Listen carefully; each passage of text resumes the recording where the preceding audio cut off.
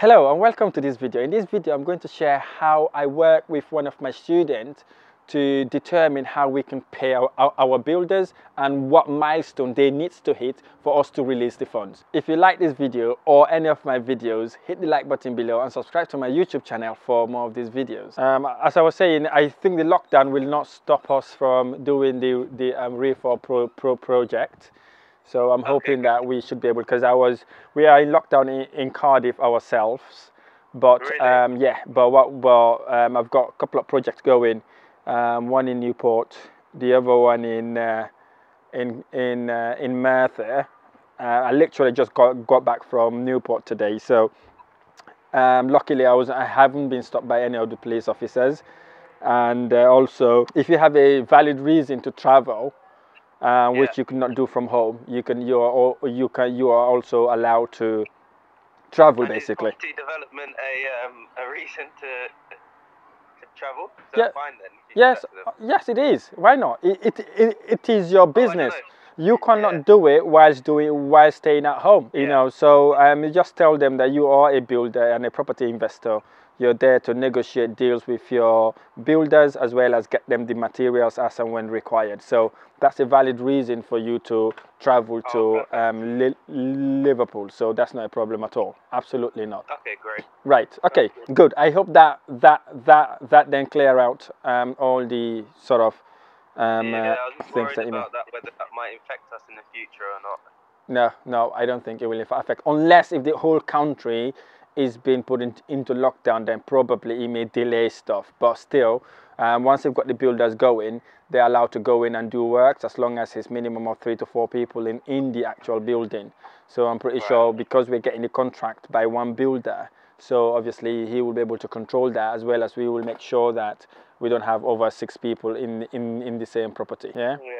Okay. We've got the builder booked to do the whole project, and we've decided to go with one contractor.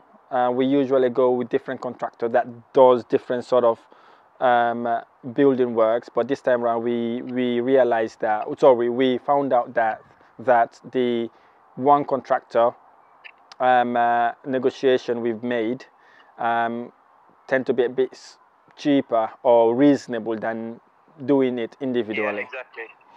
Right. Even comparison to when looking to the breakdown of what this one contract has done versus all of the separate contractor tradesmen that we interviewed. He in fact beat all of their prices in terms of their works. Okay. Apart from the bathrooms, which is a bit overpriced, but we're willing to commit to that to get him to do the whole project, and it's less of a hassle for us down the line. Brilliant. Okay. I am happy with that as well. So he seems to be a very nice, reasonable guy, and he came across like someone who knows what they're doing. So let's give him a go, and then let's get it going. I know that he's done the demolition. He's ripped out all the stuff that needs to be ripped out. So that's all done now, and the property is basically ready to go. Yeah, exactly. Apart from 2 walls that needs to be, a couple stud walls, and a doorway needs to be broken through. Yeah. But then apart from that, we're ready to go. Right. So there will be potentially 2 contractors. So one separate contractor to do the loft. Okay. As Sean won't be able to do that. Okay. So we're just in negotiation, or finalising the drawings, and then we'll enter a negotiation with a few builders that we have in mind. Okay. To do the loft. Right. Okay. So just to recap on that, we are converting a 3-bedroom house, if I'm correct, into 6-bedroom high-end HMO with all ensuite rooms, isn't it? Yeah, exactly. Right. Okay. All right. That's fine. So I think Sean would do really well in this project if we monitor and control what he's doing, which I would emphasize again to you. We have to be really, really stern with these people. We have to be really, once we set our deadlines, we need to ensure that those deadlines are met, unless on exceptional circumstances. So I spoke to Sean about that exact point, and he said, because of the relationship we've built, he's happy for me to also be there and assist with the project managing and be involved at the contractor level as well to help him along with the project. Which is really good. Okay, good to know. But we just need to make sure that we don't literally get involved being as a handyman in the project. So we would manage it, right? As long as we hit the milestones, we're happy to release the funds in that basis. So talking about the payment now. So obviously it's going to tender. Once we've got the specification from the architect, then we would then talk about payment. So we're talking about the payment plan now. So what I was suggesting is to pay him based on milestones, so or in phases basically. So we would say to him, for example, because he's doing all the electric, all the plastering, all the plumbing work, carpentry, basically he's doing everything, right? So we would set the payment plan in this sort of way where if he's done all the, say if he's done all the, now he's done all the demolition, is ripped out most of the stuff apart from the two walls that you've just talked about. So now we're going to say, okay, now we agreed on the payment that we've already agreed. So we're going to hit it on a milestone.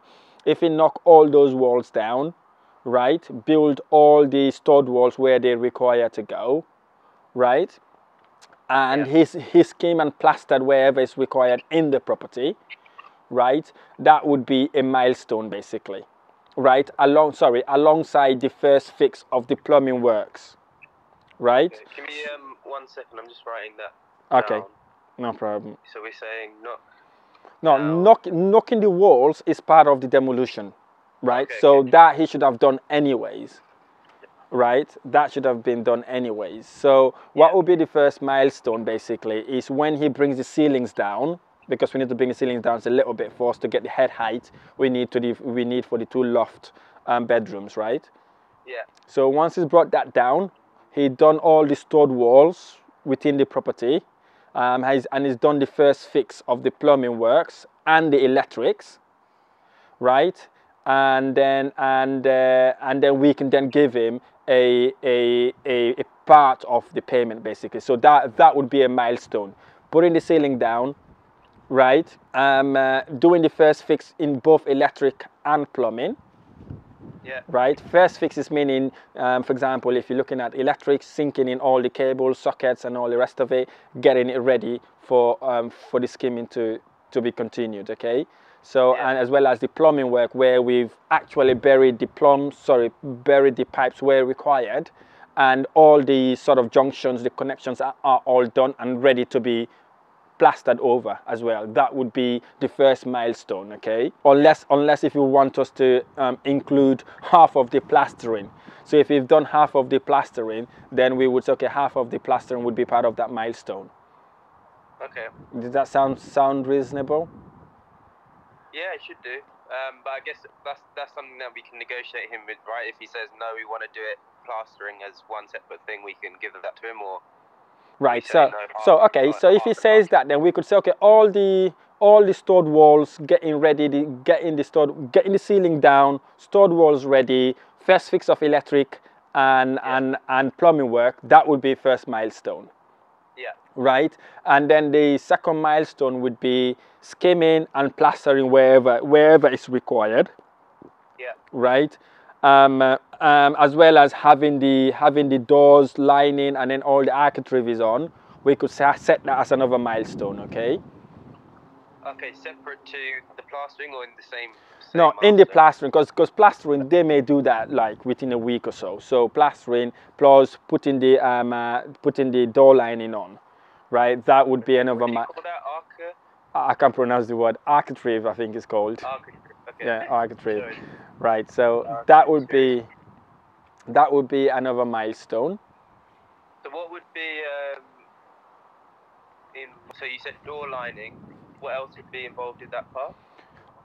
Is the door lining, the architrave, and then obviously obviously skimming the whole property as well. Sure. And then with the architrave, that means the skirting boards, right? And then the other wood. No. That would leave for now. And then after he's done, because what we don't want is for him to only do the plastering and then we give him another milestone. You know, that would be significantly hit in our sort of budget. So we're gonna say architraves where required, the door lining and the plastering is one. Architrave would go with the skirtings. Okay, so we'll do that separate then. Yeah, that yeah, part. So yeah. it's just plastering is the next milestone. Plastering and the door lining. And door lining. Yeah, Okay. and the door lining. That would be another milestone. Okay. Right. So, and obviously after we've done that now, so all the joinery, for example, fitting the doors, bringing back the architraves, all the skirting, right, were required before we put the laminate flooring down. On the ground floor, we would wait until the laminate flooring goes down and you put the architraves on top of it, so it will flush in nicely. Okay, so you don't do the skirting boards then at that point? No, on the ground floor, no, because we have a laminate flooring, aren't we? Yeah, and what about the upstairs 2 floors? Should we not do laminate for everything, or do you do carpet then, or? What do you want to do? I think personally, laminate flooring Throughout the house. On maybe on the stairs we do carpet. Right. Okay. So let's then bring that in then. So all the carpentry, say the curtains, the floor, laminate flooring, right? The doors and the kitchen, right? The kitchen, that would also be another milestone. Okay, and do you want it all in the same joinery milestone then? Yeah, so let's just say all the joinery works is another milestone, including installing the kitchen. Okay. Yeah? So that's another milestone. And then once we've done that, obviously we've then got the tiling to be done, right? Does that happen after the bathroom installation or before? Yeah, the bathroom installation would have already been done on the first fix. You know when I told you the plumbing things, that would include the junction and the connections of all the ensuite rooms and bathrooms, basically. Right. And that includes actually physically installing the toilet and the shower and everything, right? Yes, yes. Some of it would include that, because some of it will not include, because we have to do the skimming, plastering the walls before we could hang the toilets in. Right. So all the points, all the connections will be the first fix. Putting in the toilet, the bathroom, or the shower would be the second fix. Right, which is what we're going to do after the joinery work. Fine. Okay. Right. So bathroom installation happens after the joinery. Yeah, after the joinery, then what we could then do, we could say, okay, now putting in all the say the showers, the sink, the toilet, all the rest of the second fix, right, would go into that alongside the tiling. Right, we're going to be tiling underneath the kitchen unit. Right, that tiling, obviously we're going to... Pardon? I was doing some research and I saw, I don't know if it's a trend or what people are doing now, is they put this kind of like thick glass against the back of the walls in the kitchen, against the stove and above the countertop, just because any like splashback that goes on the wall, it can just easily be wiped with the glass rather than having tiles and stuff. Right, okay, send me a photo of it. I know people have started using cladding on those sort of things.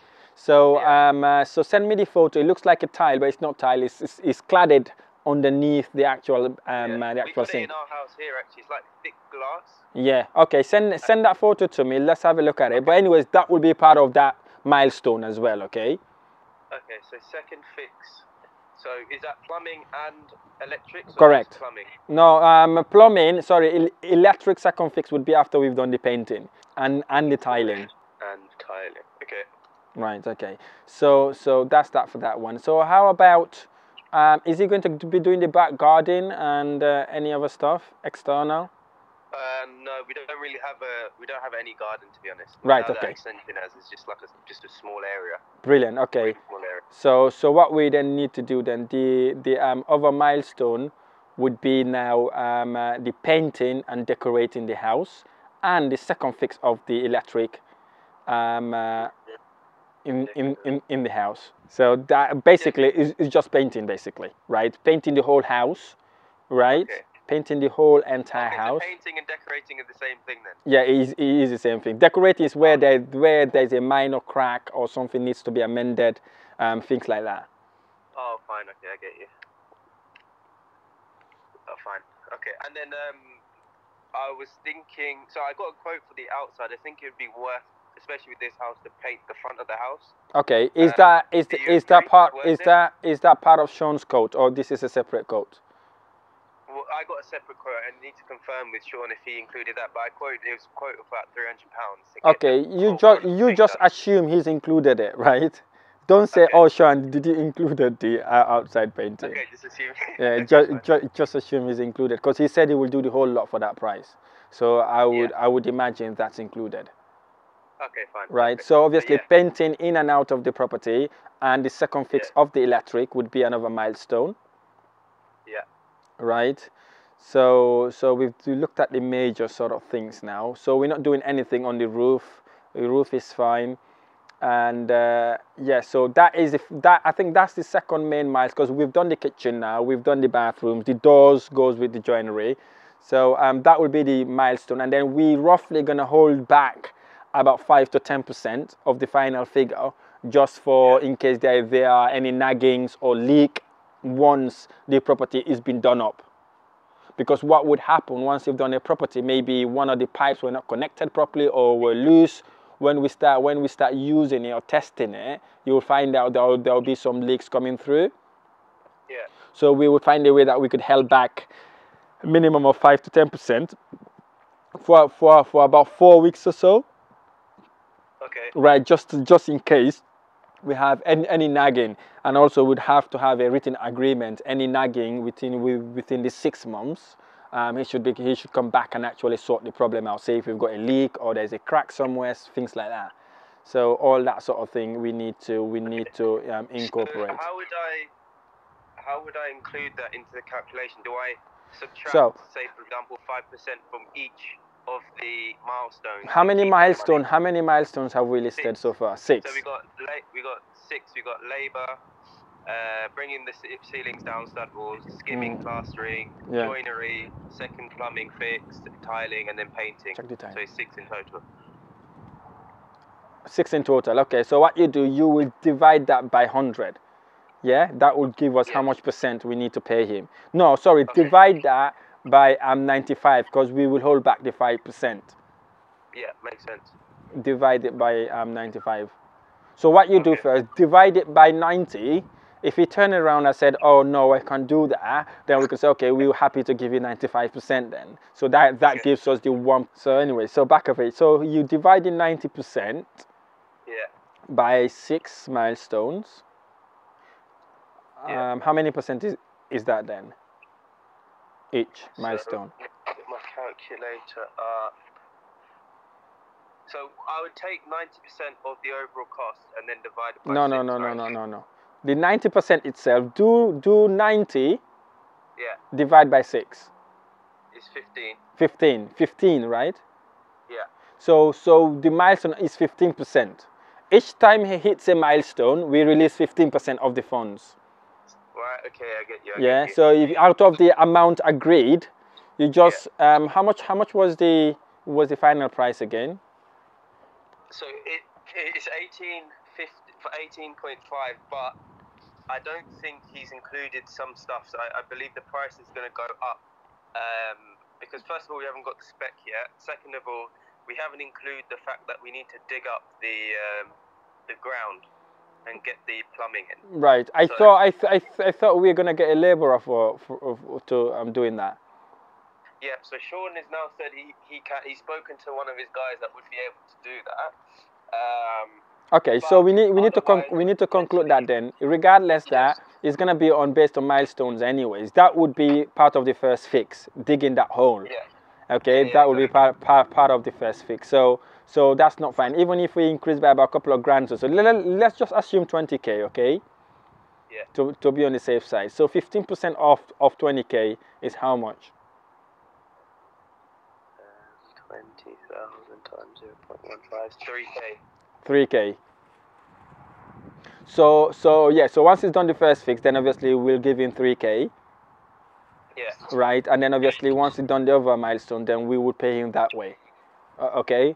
So that's how I normally do it. Or sometimes I do it in a percentage wise, but that's how I normally in most cases. In most cases, that's how I break my sort of building work. I ask it to go that way. Or in some occasions, we say, okay, I'll pay you 20%. When we are halfway there, I give you another 30%. And then when we are complete, I give you 40%. And then for any nagging or stuff like that, I will held back 10% or 5%. So that's how I do. But this is the best way to do it, this milestone. Yeah. So I think that's fine. Yeah, I think the milestones are fine. That puts us in a better position. And also having the specification ready would also help us look at the actual sort of milestones. We can see that it's been hit as well, okay? Yeah.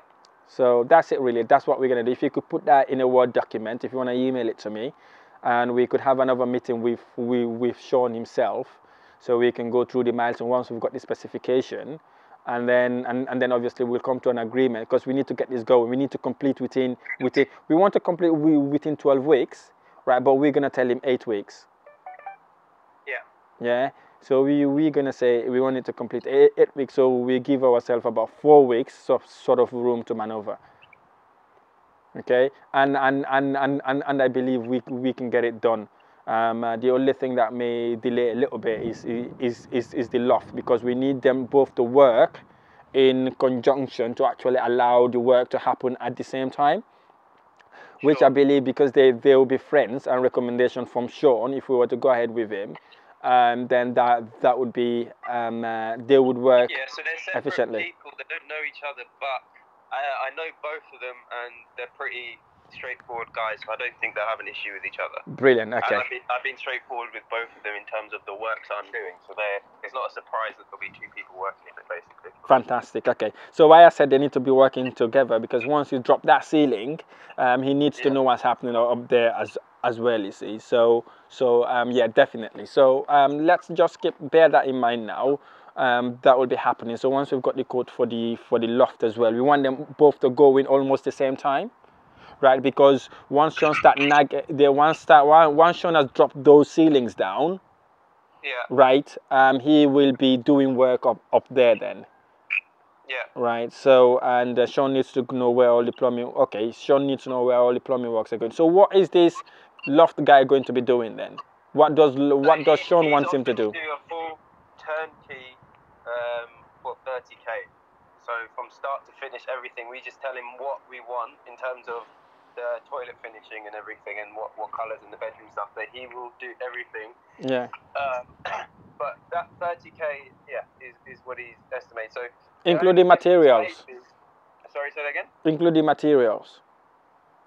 Yeah, everything. Okay, so we need to negotiate on that, because we are buying our materials.